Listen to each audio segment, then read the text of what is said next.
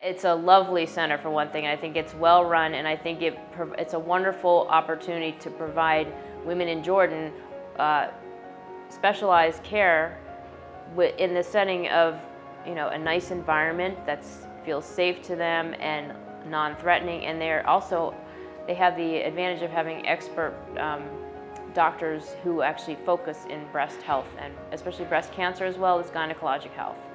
And it's unique, and it's something that is kind of what we consider the goal of all women for treatment. You know, care for all women is really, you get the best care if you're in a specialized center where they focus on women's health and they're specific to women.